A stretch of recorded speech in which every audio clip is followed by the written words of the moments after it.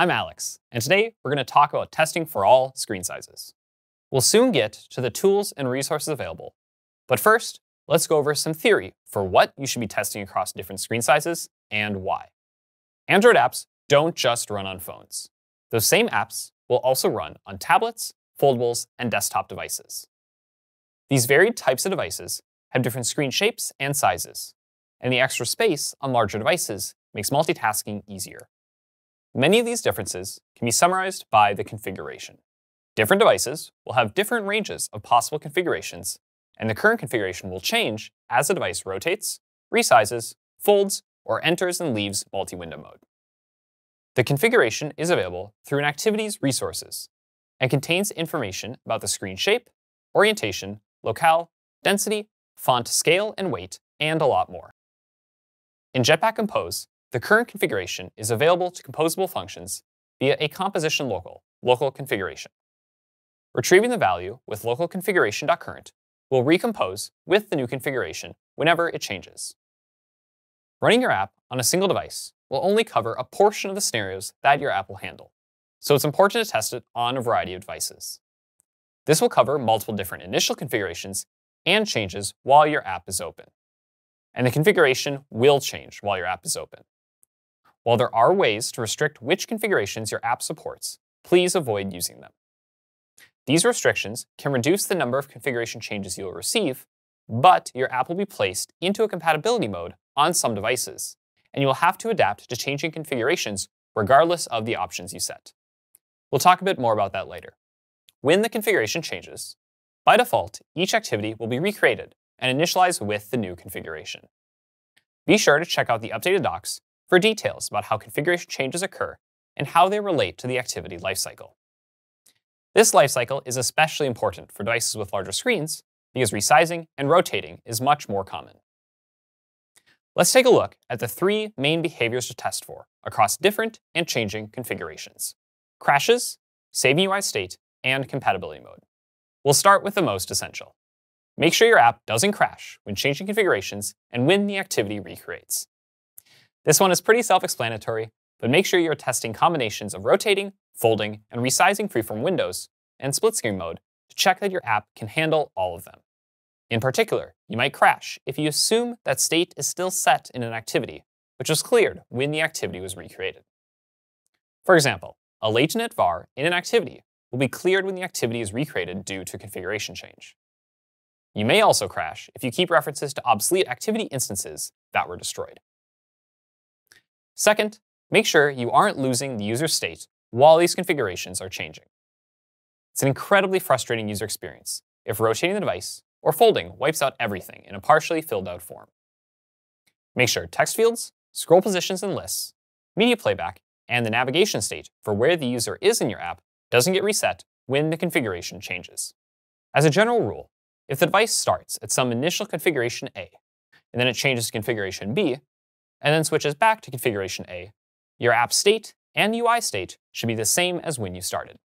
For instance, if you rotate a device 90 degrees, and then rotate it 90 degrees back, you should be on the same screen as you were previously, with the same scroll position and the same overall view of your app. Be sure to check out the Saving UI State on Android talk, which goes even more in depth for the APIs available to save UI state. And finally, check if your app will be placed into compatibility mode. As I mentioned earlier, you can declare some restrictions on the configurations your app supports, but these can place your app into compatibility mode on large screen devices running Android 12L and above. There are two ways that each activity can be placed into compatibility mode. The first is if you declare your activity as not resizable, by setting the resizable activity attribute to false in your manifest. If you restrict resizability of the activity, you might also be restricting the aspect ratio as well, with the min aspect ratio and max aspect ratio attributes. The second way is if you declare a restriction on orientation, either with the orientation attribute in the manifest, or at runtime with activity.setRequested orientation. If either of these restrictions are in place, the system can place your app into a compatibility mode if the current device configuration is incompatible with the restrictions you've applied to your activity. This allows all apps to run in both portrait and landscape orientations, and in multi-window mode. For example, if your app is locked to portrait using the orientation attribute, then when a tablet is rotated to landscape, your app will be letterboxed to show a portrait view of your app inside the landscape-oriented screen. If you are declaring restricted support, be aware that you will still get configuration changes as the user rotates the device and enters multi-window mode. Restricting resizability or locking to an orientation is not a way to avoid the activity lifecycle. We recommend removing the resizability and orientation restrictions as you verify that your app can handle them, so you can use the entire space available to your app instead of being letterboxed by the system. If your app behaves well in all these areas, you've got the foundations for an app that can adapt to all screen sizes. Now that we've established a theory, Josh will take a look at the tools that Compose, Jetpack, and Android Studio provide to verify these behaviors for your app. Thanks, Alex. There are many tools in the toolkit when you need to test your apps. Whether it is during the development cycle or you are incorporating these tests into your continuous integration environments, these tools can be critical for catching issues early. First, let's talk about emulator updates for all types of screen sizes. All these emulators allow you to test your app in different ways. Let's go through each one in a bit more detail to showcase how using any one of these emulators will improve your app quality when testing. The various foldable emulators showcase how your application will perform when the device is opened and how the app state transfers to the outside screen when closed. Here are some emulators to help you get started. There are a few foldable emulators for different fold mechanisms and device sizes. The goal of these emulators is to showcase how your app preserves state across the folding and unfolding of the device, including saving instant state, such as partially complete form data. The desktop emulator allows you to run your application in a freeform windowing mode, similar to a Chromebook. Freeform window management gives users more freedom using apps on large screens. Some desktop features include minimize, maximize, window restoration, and placement of the app within the window space. Apps launched in the desktop emulator can also be resized to fit whatever needs the user may have. The resizable emulator is an experimental emulator with 3 preset sizes. These preset sizes are phone, tablet, and unfolded foldable. These preset sizes allow you to change the size to ensure it is handling activity recreation effectively in different screen sizes. To use the resizable emulator, you must have Android 13 as a minimum SDK level. If you prefer physical devices, Android Studio can accommodate that too. The Electric Eel release of Android Studio allows you to take advantage of device mirroring. This feature allows you to interact with a physical device inside the Running Devices window of Android Studio. To turn this feature on, go to Settings, Tools, and select Device Mirroring. You may also find this is under the Experimental section in Settings. Once the feature is turned on, connect your device via USB, and the IDE will show the mirror of your physical device. Device mirroring allows you to perform common actions, such as rotating the screen, changing the volume, or locking and unlocking the device directly from the IDE. These features allow you to test how your app behaves with things like changing orientations, while using a test device you may already own. Finally, for those developers who are writing in Compose, there are some new updates for you as well. One of the major additions for testing is multi-preview support for Jetpack Compose. The multi-preview feature allows you to see how your UI built in Jetpack Compose will look across multiple different device sizes simultaneously. First, let's take a look at the Preview Annotation class. Inside of the Preview Annotation, you can add parameters such as width dp, height dp, font size, device types, and other parameters. Let's now create a basic button. We can put this button inside of a column and align it to the center of our screen horizontally. We can then assign it a padding and let it take the default primary and secondary colors. This button also has a text field inside where we can add text dynamically. When we create a new function called Preview Button and add the preview annotation, we can see our button show up in the preview window. Next, let's create an annotation class called Device Size Previews. This class contains various preview annotations that highlight different device sizes. In this example, we have one device that has custom width, height, and density. Also included are predefined device sizes for the Pixel 6 Pro, a large desktop, an 8-inch foldable, and a 10.1-inch tablet. By adding the device size previews annotation to our previous preview button function, we can now see how that button would look across our different devices simultaneously. This is just one way that the new Jetpack Compose multi-preview tool can be leveraged to test your apps on multiple screen sizes. Now let's throw it over to Rob to talk about automated testing. Thanks, Josh. It's nice to have a lot of choices when it comes to manual testing, but there are some tasks that can and should be automated.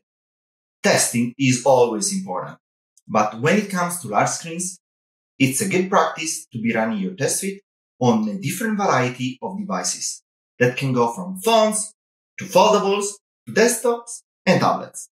To do so, you can leverage Gradle managed devices to spin up several emulators with different features and run your test suite on all of them. Additionally, there is a new Espresso device API that will let you control your device synchronously to test even more features. To learn more about this tool, check out the Scalable UI Testing Solutions talk. Different screen sizes, though, require different UI tests, and there is a way to run different UI tests based on the screen size of the device.